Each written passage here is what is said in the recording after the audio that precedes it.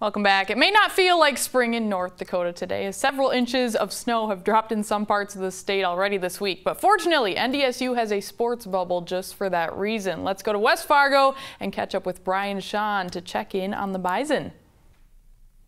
Kelly, thanks. Spring football practices are not always something veteran players look forward to, but for others, they can mean a lot. North Dakota State lost a dozen players to season-ending injuries in 2017, including a few guys who were going to be counted on to play major roles. Now, after a long wait, they are back on the field with their teammates.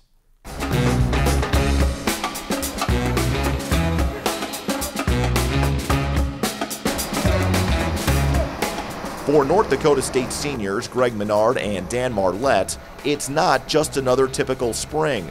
For both, it's a chance to lace up the cleats and get back to work after missing almost all of the 2017 season due to a torn ACL in their knee.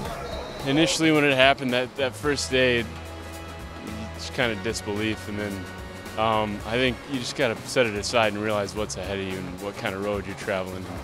I think that was important in my process. It's a little demoralizing. You're just on the sideline the whole season. It's a lot longer when you're not playing than when you are. So it's good to be back out here and just being active again. Well, I thought I was done running patterns and a lot of stuff, but you know, it's not a bad thing. I'm glad to be back, and the first thing I thought was I get another year with the team and being around the guys, and you can't be mad about that.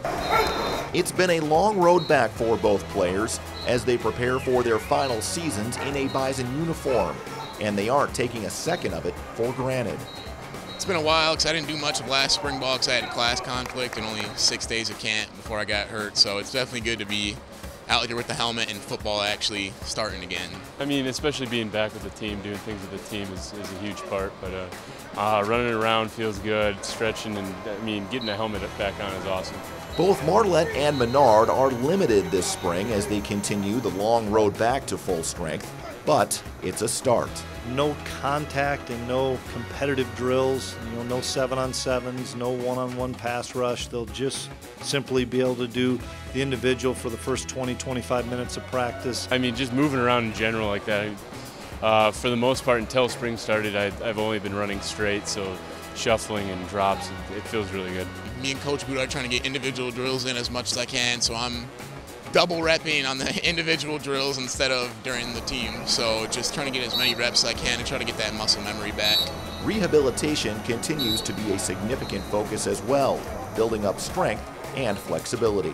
The rehab is really important, especially right after practice. I'm going to go ice it, go stretch it, go whatever I can with it so it doesn't stay so stiff. As long as I keep on a bike or something, it actually feels really good. Once spring ball's over and we get our little week off after school and come back for June, the plan is to be full go, no adjustments, and just back to normal. Back to normal, a feeling both players have been waiting a long time for.